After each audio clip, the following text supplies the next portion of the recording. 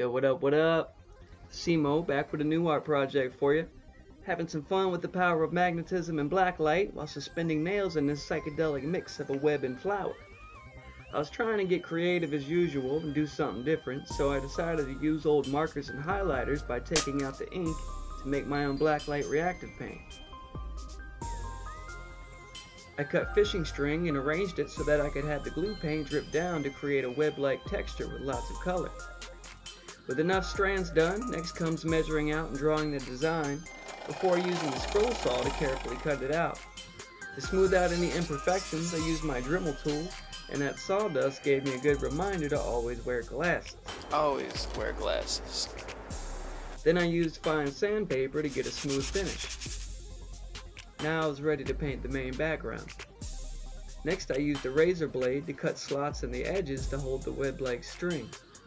I then tied the string around the nails and began slowly but surely placing them at just the right length to be suspended by the center magnets. I don't know how I accidentally deleted the clips of making the centerpiece, but I made it by stacking layers of felt pads, which I outlined with white decorative tape and topped with white vinyl. Then used a set of 10 powerful neodymium magnets stacked together at the top, which you can see the silver shining from out of the middle. With the nails and string in place, I coated them with more layers of glue so that the drips would array towards the center. Next I began decorating the centerpiece using vibrant circular rubber bands, and I ended up having to use tacks so they didn't pop out of place before the glue dried. This was much more of a challenge than it looks, but I eventually got there, and was happy to start adding more details with the glue paint as well as some puffy paint for added texture. I then added more texture and color to the wood to overlay the drips, trying to get lots of different shades all throughout. Satisfied with the overall layout, I began supergluing the rope to the edges, doing only a few inches at a time to make sure it dries and seals tightly all around. After that I started adding the beads and realized it was a bad idea to use iron pliers around such a powerful magnet. Next I added more details to the main pattern and had to do this 3 times to get enough coverage. I also added this color shifting glaze so that it would show those blue and purple hues in the daylight. Almost finished now, and adding glow in the dark paint to the center, which I added fluorescent glitter to, and topped with a gem-like bead that kind of reflects the surrounding colors.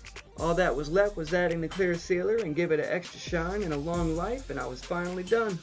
Hope you guys like it and appreciate all the work that goes into bringing it to life, as well as putting this video together for it. It's very time consuming. You have no idea. But anyways, let me know what you think in the comments and message me for purchasing info if interested. Thanks as always, and please help me spread this video around to gain some more support. I could really use it, and you know I appreciate it. Be sure to subscribe to my channel and don't forget to hit the bell icon so you get the notifications of each video. And thanks again, and I'll see you, or you'll see me soon. Much love. Simo out. Haha! Yes.